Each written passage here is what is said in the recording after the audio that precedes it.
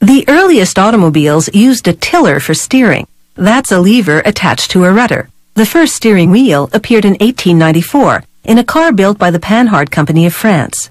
Today, the steering wheel is a multitasking component, integrating control switches and the driver's side airbag. A car steering wheel looks simple enough. A stylish ring with a horn in the middle and switches to operate the cruise control and other functions.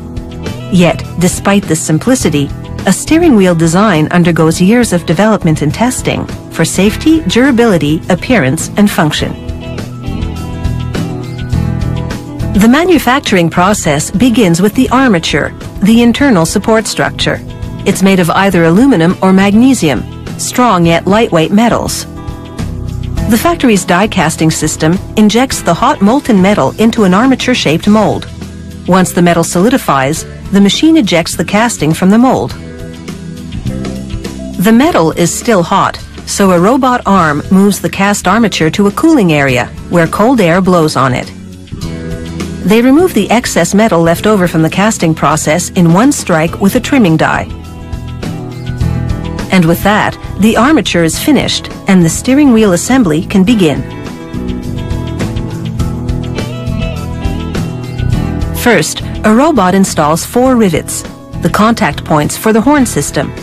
When you press to honk the horn, the rivets complete an electrical circuit enabling the horn to sound. Next, a computer-guided engraver marks a lot number for quality control tracking.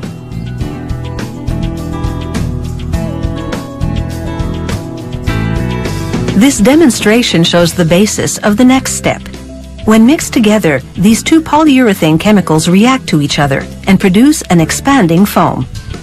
By guiding this expansion within the confines of a mold, one can make this dense foam assume a specific shape, such as that of a steering wheel.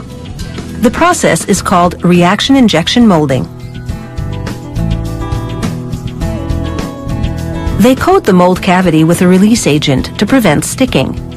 Place the armature inside, then inject the polyurethane chemicals. The chemicals react, and the foam instantly expands within the mold cavity, encasing the armature. Prior to injection, they also sprayed the mold cavity with protective paint. It tints the foam the required color, in this case, black. It also protects the foam against wear and UV damage. The injection molding process leaves excess polyurethane on the steering wheel, so the next step is to trim it off.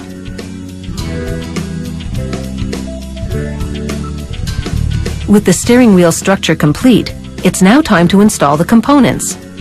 These switches control the features operable from the steering wheel. Workers assemble them into housings called finishers. The finishers are molded out of plastic resin, then coated with metallic paint for a high-end look.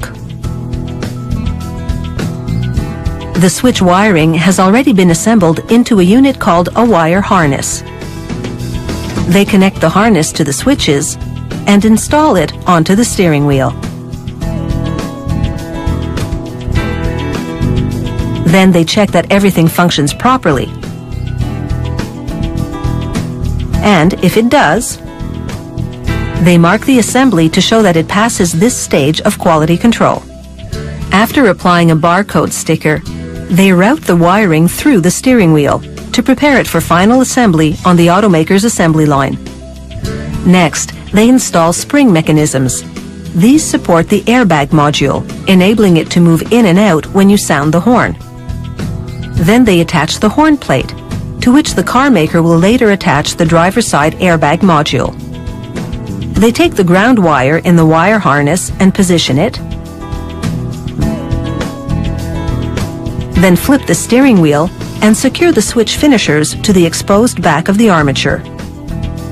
Then they install a back cover made of plastic resin, the color matching the rest of the steering wheel. A robot arm equipped with a camera performs a thorough quality control inspection.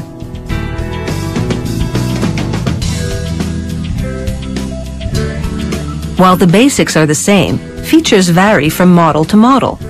Higher-end steering wheels are wrapped in leather and often have extra switch controls for the audio system and for hands-free use of a cell phone.